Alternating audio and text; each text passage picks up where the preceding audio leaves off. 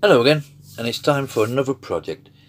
Today we're going to do a bit of scroll saw work, basically just cut out this lizard, and then we'll do with the Dremel and sanding burrs and engravers, literally just to shape it the best we can. So obviously we've had that on there, we've drawn around it with our pencil, and that's it, our little template is made.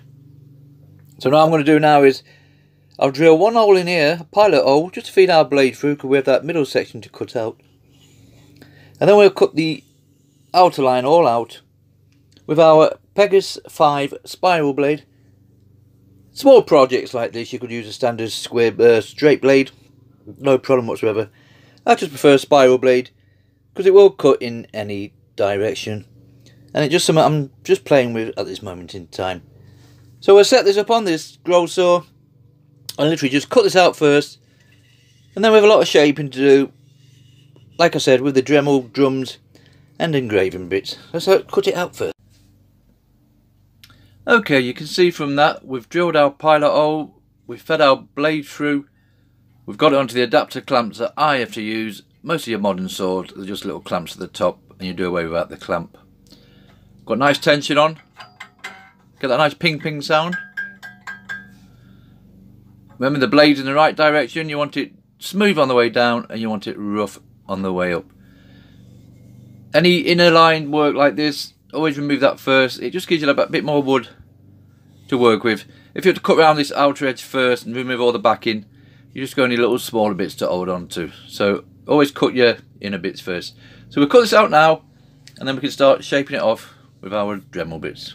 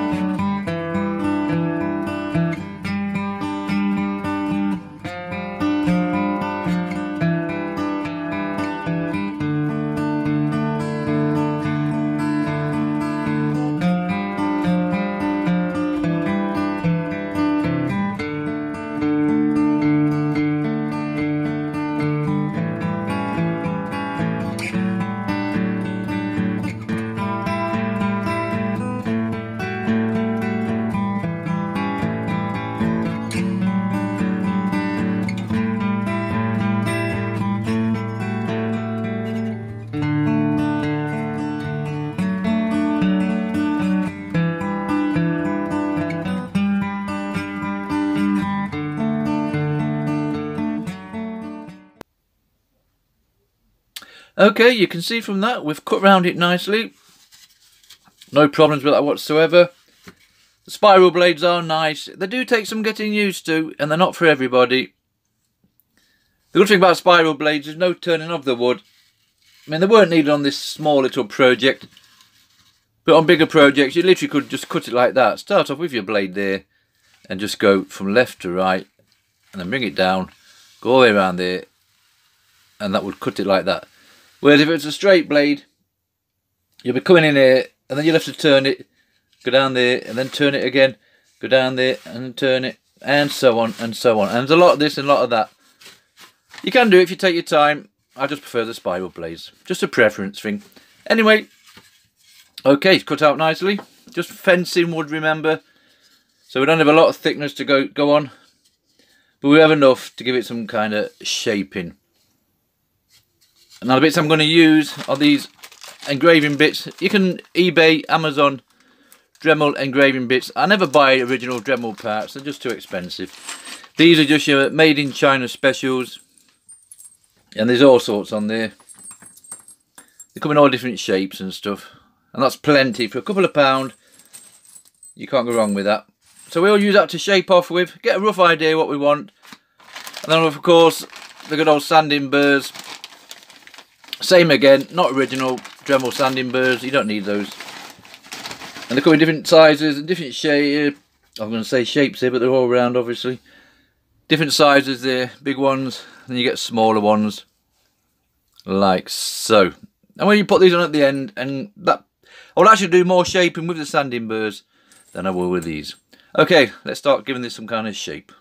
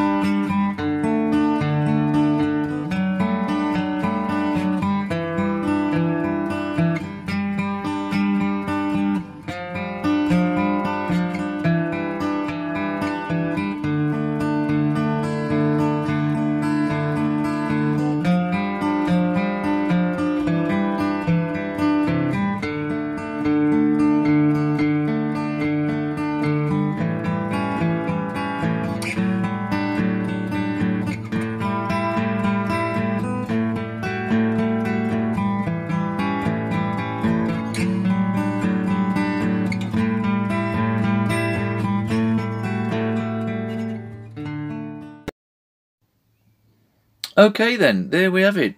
We've used our engraving bits just to get us going with, but to be honest, most of this was done with the sanding drums on a Dremel. Only cheap fencing wood, but it does sand really nice, and we've got some kind of shape going. Now, I've never claimed to be a master carver, so what you see is what you get. But we gave it a go, that's the main thing. We've had a play about. And it's okay, it'll do. I'll put it on the side of my shed. I certainly have no issues with it. If you remember our original template that we drawn around, which was that one there, we don't want it identical. We're not doing copies here, daft as it sounds. But we're not far off. At least he's got himself a friend, hasn't he? So there we have him. That'll do for us. So that one go back in its own place in the garden, and this one can go on the shed. Painting wise, just painter's touch for these ones, because it is going outside. I'll get some random colours. I have no idea what colour we're painting this one yet. And then we'll spray on some protection, now crystal clear, as always on all my projects. And then we'll get this one in its little place on the shed.